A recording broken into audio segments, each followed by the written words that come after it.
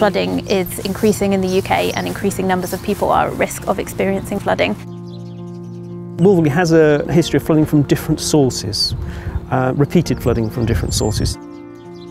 My family and I were flooded in 2007. The actual event itself is quite frightening.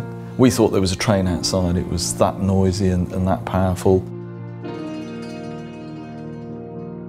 Wolverley is a high-risk area for flooding in Worcestershire. It's been flooded 4 times in the last 10 years alone. We received £25,000 from the Aviva Community Fund to run this natural flood defence project in Wolverley. What's different about the Aviva Community Fund is that people vote for the projects that they like. We then received 7,000 votes from the public, which was really great. And then because of those 7,000 votes, we were shortlisted to a final judging panel and then we won the funding.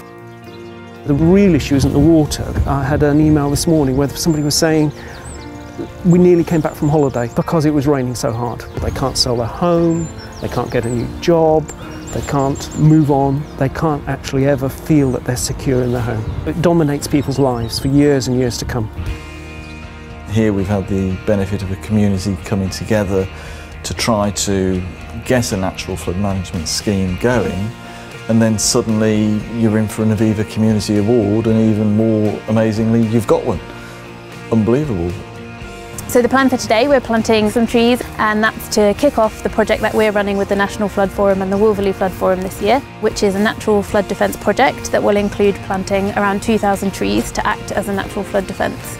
Aviva's funding is really important for communities like this because when a community knows what it wants to do and wants to take control of the flood risk in their lives, they need some funding to be able to achieve that. And this is a great example of what can be done. The money that the Aviva Community Fund has given is basically enabling the community to make flood defence happen, which is really empowering and really important.